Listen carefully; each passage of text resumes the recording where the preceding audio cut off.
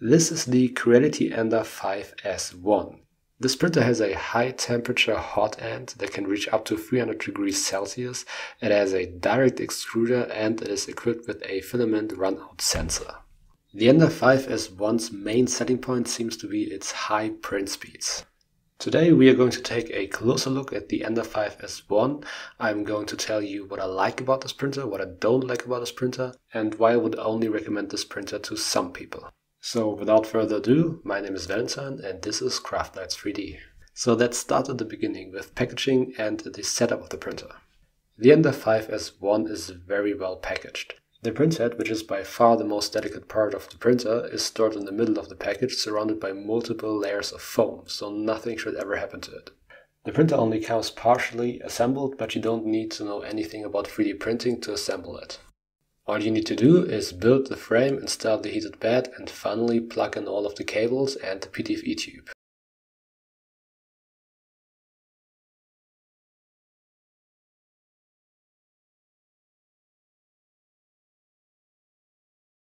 The Ender-5 S1 also comes with very detailed and illustrated instructions that will show you very clearly how to assemble the printer. All of the screws are also labeled, which helps a lot with the assembling process. Once assembled, the printer bed only needs to be leveled and the printer is good to go. The whole assembly process took me about 25 minutes.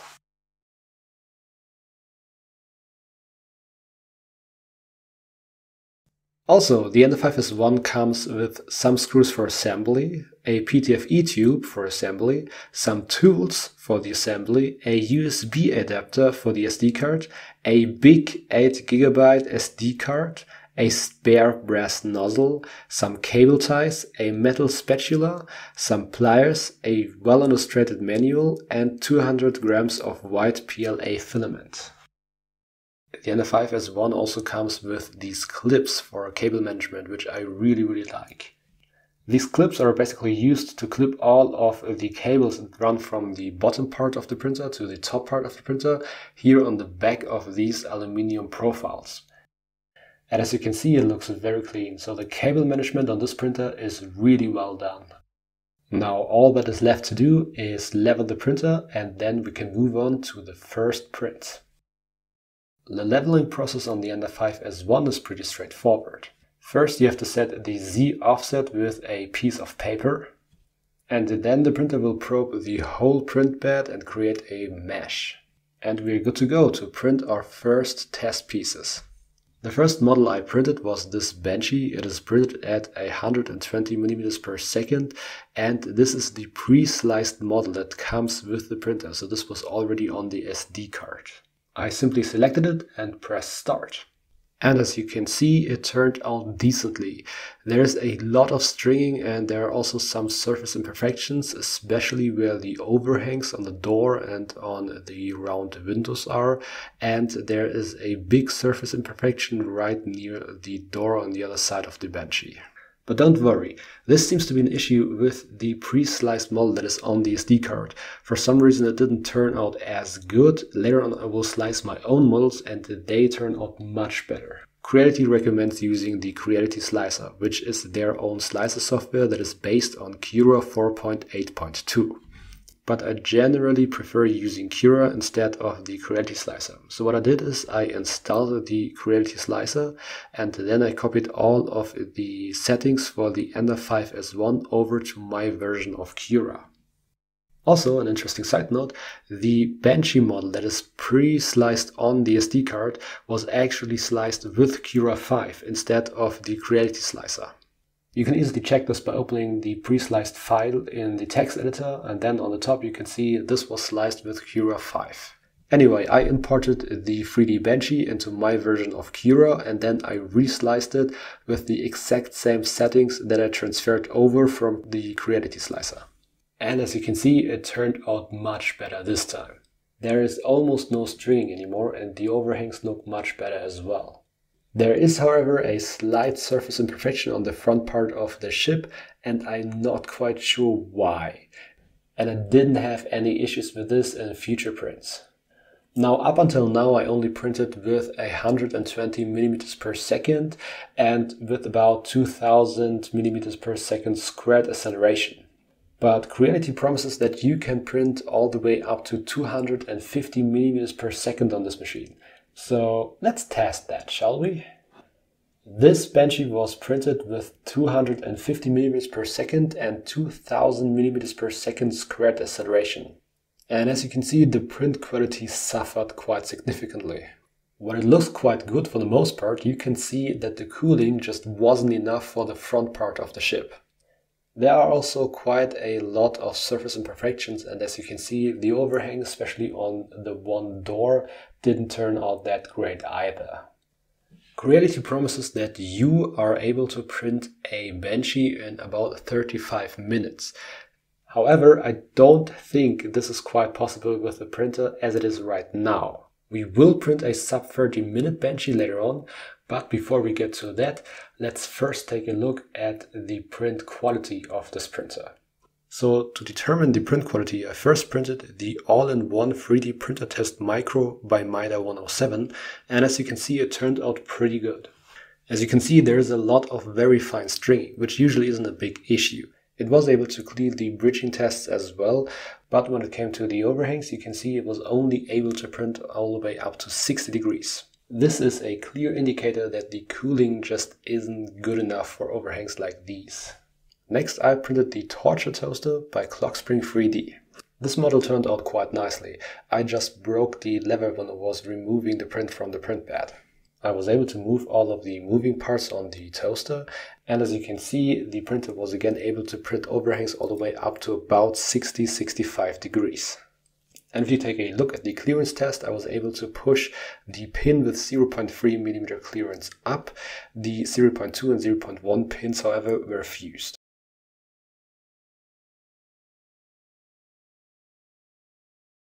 I finally also printed a calibration cube to test the accuracy of the printer, and as you can see, it is almost perfect. Overall, the print quality of this printer is really good. There are some issues with parts cooling, but this won't be an issue for most models, especially if you print at lower speeds. In the end, I printed well over 50 hours on this machine. I mainly printed the stackable storage boxes by Lucky Resistor, and as you can see, they turned out really well. While printing the boxes, I also tested the filament runout sensor. That's why some of these boxes are printed in two different colors. The filament runout sensor works flawlessly, and I didn't have one single failed print during my whole 50 hours of testing. Next, let's take a look at the LCD screen and the PC build plate. The LCD screen is easy to use and easy to navigate. However, there are some issues that I ran into. The first issue I had was I was able to set the nozzle temperature under the menu point prepare to 210 degrees, for example for PLA, but after that I wasn't able to set it back to 0. If I wanted to set the nozzle temperature back to 0, I had to enter the temperature setting menu point, and then there I was able to set nozzle temp back to 0. And this is just weird and confusing, really. Also, the LCD screen tends to beep whenever you press a button or enter a menu point, which can be really annoying after some time.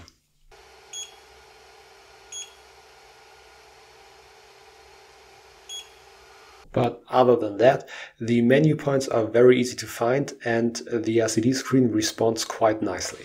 Secondly, let's take a look at the PC build plate. Prints tend to adhere very well to the PC build plate, to a point where you are barely able to remove it without damaging the plate itself. This is normal for PC build plate, so before you are using a PC build plate, you have to apply a glue to it as a release agent, so that your 3D prints don't adhere too well to the surface. When you do that, you won't have any issues with removing your 3D prints from the build plate. In fact, my 3D prints came off quite nicely and there is no residue on the PC build plate at all, even after 50 hours of printing with it. Next, let's take a look at the power consumption of the Ender-5 S1.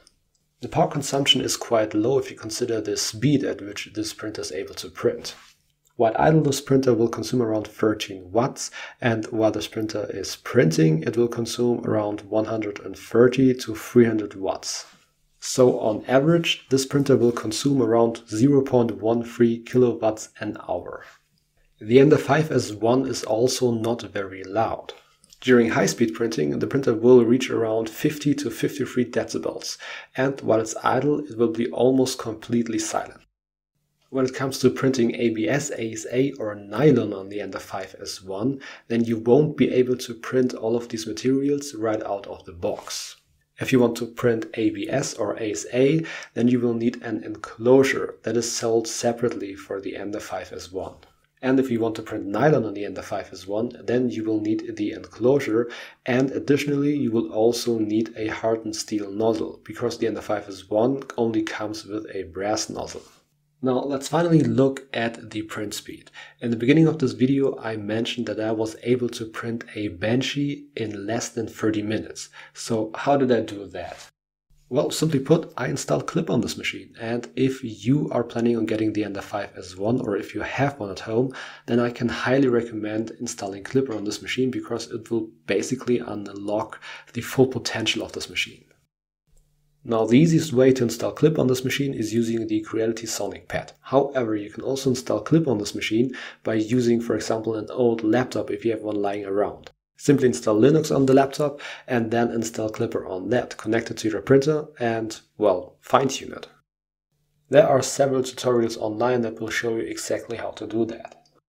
Alternatively, you can also use a Raspberry Pi to install Klipper on the Ender-5 S1, or you can use a Orange Pi, for example, which is much cheaper right now.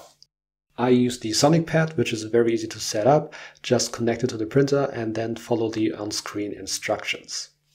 Once everything is set up, you will be able to print with 250 millimeters per second and with 5000 millimeters per second squared acceleration, which is more than twice as fast as before. By the way, you can't set the acceleration to over 2000 millimeters per second squared on Cura. Well, you can, but the firmware of the printer will simply ignore anything that goes above 2000 millimeters per second squared. So the only way you can get 5000 millimeters per second squared acceleration on the Ender-5 S1 is by using Klipper. And with Klipper installed, I was able to print a Benchy, the same Benchy as before, in less than 30 minutes. I think it was 29 minutes and 30 seconds. And as you can see, it turned out really well. There are some issues, some surface imperfections, as you can see, especially at overhangs. But this is because there simply isn't enough part cooling to allow the printer to print overhangs as fast as I did here. All of the stackable storage boxes that I showed earlier were printed with the Ender-5 S1 running on Klipper. So I printed all of these with the same acceleration and the same speed. But because they don't have any overhangs, the quality was much better. So in the end, I can recommend the Ender-5 S1 to all of you who are willing to upgrade the printer to Klipper.